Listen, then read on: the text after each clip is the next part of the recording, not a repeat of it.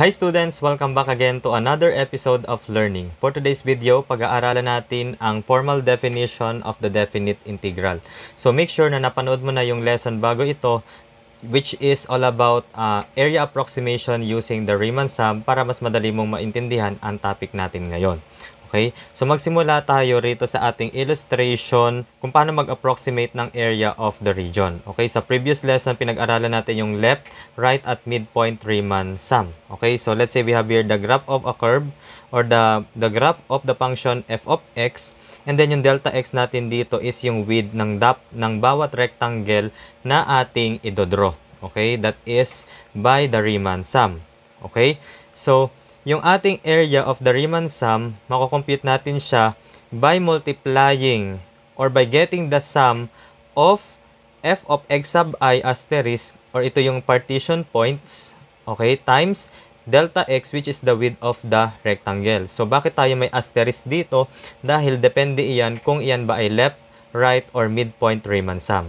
So we have here, in general, a is equal to summation of f of x sub I asterisk delta x, where I is from 1 to n. Yung n natin is yung bilang ng rectangle or sub-intervals. So this is the area of those rectangles. Paano natin kukomputin yung actual area or exact area ng region na ito? Kapag pinaliit natin ang pinaliit yung rectangles natin, that means dadami yung ating sub-intervals, which is n. Okay? So for example, ganito kalaki yung rectangles natin, pero kapag pinaliit pa natin siya katulad nito, okay, at kinuha natin yung area, so meron na tayong 8 sub-intervals here, at kapag pinaliit pa natin siya into 16 sub-intervals and so on and so forth, sabihin kapag dumami ng dumami yung ating sub-intervals, or if n approaches infinity, then we will get the exact area of this region. So the exact area of the region between the x-axis and the curve is equal to the limit of the Riemann sum. Itong summation na ito, dun sa una nating formula, is the Riemann sum. Okay, so lagyan natin siya ng a sub r. Okay, area of the Riemann sum. And if we get the limit of the Riemann sum, then we will get the exact area of the region, okay, as n approaches infinity. So from this, we have the limit of the Riemann sum is equal to the definite integral denoted by integral of f of x dx from x is equal to a to x is equal to b. So ang tawag natin dito is the lower limit, ang tawag natin dito sa b is the upper limit. So take note na ang makocompute natin dito sa definite integral na ito is the net area. So papag-aaralan natin sa mga susunod na lesson kung paano makukuha yung actual area of the region bounded by the curve. The limit of the Riemann sum as n approaches infinity is equal to the definite integral of f of x dx from x is equal to a to x is equal to b. Okay? So for example, express limit of summation of x sub I square plus 1 delta x where I is from 1 to n as an integral on this interval 1, 5. Okay, so from here, we have the function f of x is equal to x square plus 1. So yung x sub I natin dito, pinalitan lang natin siya ng x. So since we have here the function and we have here the interval kung saan we have a is equal to 1 and b is equal to 5, then this is equal to the definite integral. Integral of ang f of x natin is x square plus 1 dx from x is equal to 1 or from 1 to 5. So this limit of the Riemann sum is equal to this definite integral. Next example, express the area bounded by f of x is equal to x squared plus x minus 9 and the x-axis from x is equal to negative 2 to x is equal to 8 as a definite integral. So from this example, meron na agad tayong function which is f of x, okay, is equal to x squared plus x minus 9. And then, yung ating interval dito is yung negative 2 to 8, wherein a is equal to negative 2 and then b is equal to 8. So, the definite integral is integral of x squared plus x minus 9 dx from negative 2 to 8. So, this is the answer. Next, example number 3, babaligtarin naman natin siya. Express integral of x squared dx from 1 to 4 as a limit of a Riemann sum. So, ang gagawin lang natin dito is yung x, papalitan lang natin siya ng x sub I. And then, ipalit natin siya rito. Okay? So, we have a limit of summation of x squared will become x sub I square and then delta x where I is from 1 to n as n approaches infinity on the interval 1, 4. So, this is the limit of the Riemann sum. Okay, so itong A natin is 1 and then yung B natin is 4. These are the endpoints of the interval. So, let's have the next example. Compute the area of integral of x plus 7 dx from 1 to 5 using the definition of the definite integral as a limit of a sum. So, first, let us rewrite this definite integral as a limit of a Riemann sum. So, a is equal to limit of summation of x sub I plus 7 delta x where I is from 1 to 10 as n approaches infinity. So, yung x, ginawa lang natin siyang x sub I and then ang ating interval is 1, 5. Okay? Kasi ito yung ating lower limit and then 5 yung ating upper limit. So, let us first solve for delta x. So, delta x is equal to 5 minus 1. Ito yung endpoints ng interval over n. Wala naman tayong bilang ng subintervals. We just let n as it is. Okay? Kasi nga, n approaches infinity rito. So, is equal to 4 over n. And then, the partition points x sub I, ang ginamit ko rito is the right Riemann sum. To get each partition points of the right Riemann sum, we have the formula x sub I is equal to x sub 0 plus I delta x. Okay? So, think of this as the arithmetic sequence, the formula for the nth term of an arithmetic sequence, wherein x sub 0 is the first term, plus delta x, ito yung ating common difference, and then I is the order of the partition point. Bakit x sub 0 plus I delta x? Okay, yung x sub 0 kasi natin dito is yung 1, the left endpoint of the interval, kaya meron tayo ritong 1, plus I.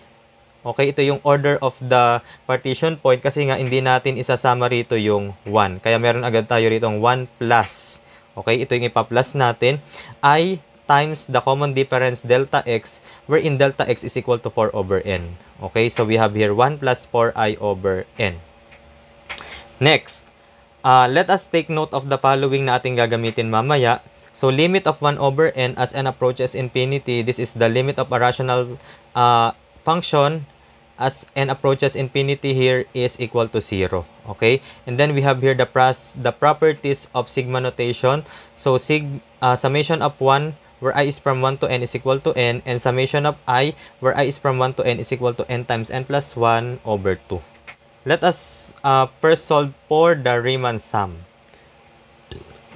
Okay, so summation of x sub I plus 7 where I is from 1 to n is equal to, hindi ko na rito babanggitin yung where I is from 1 to n para mabilis tayo. Okay, summation of 1 plus 4i over n. Saan natin nakuha yung 1 plus 4i over n? So, this one is x sub I. Okay, ito yon.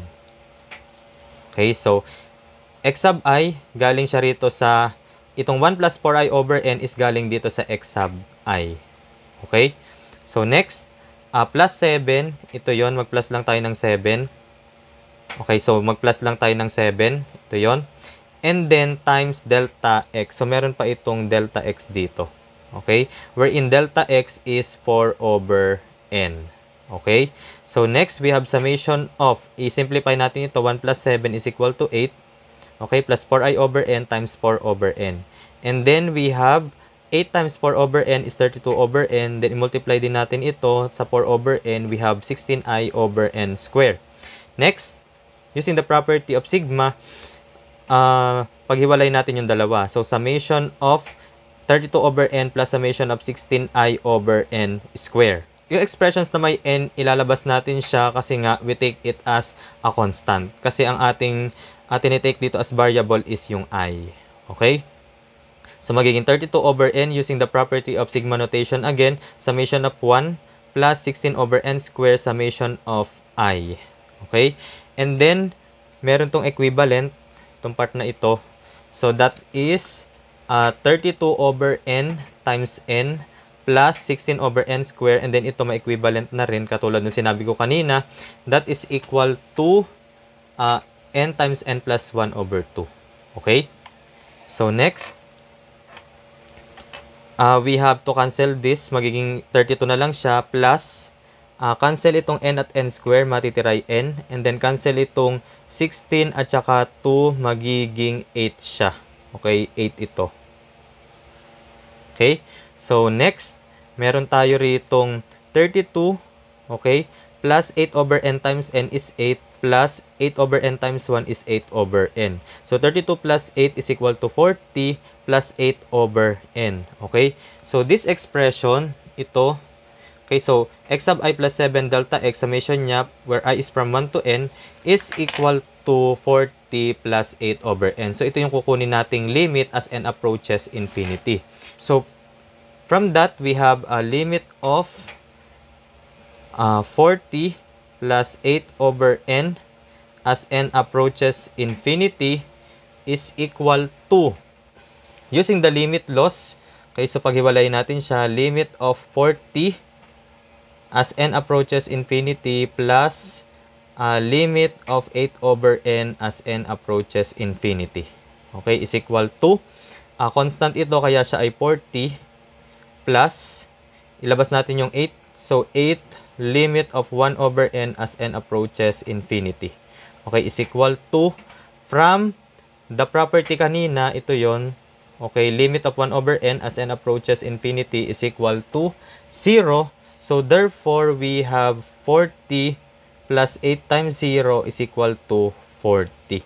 Okay, so therefore, integral of x plus 7 dx from 1 to 5 is equal to 40.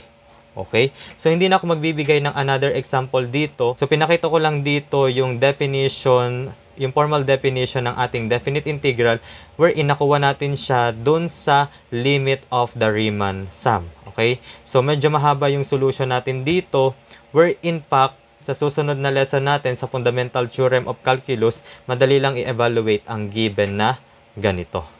So sa next lesson, i-discuss ko yung mabilis na paraan kung paano ma-evaluate yung given na ganito without using the limit of the Riemann sum. Okay, so that is by the fundamental theorem of calculus. So that's it for today's lesson. I hope you learn a lot. Thank you and have a nice day. Goodbye!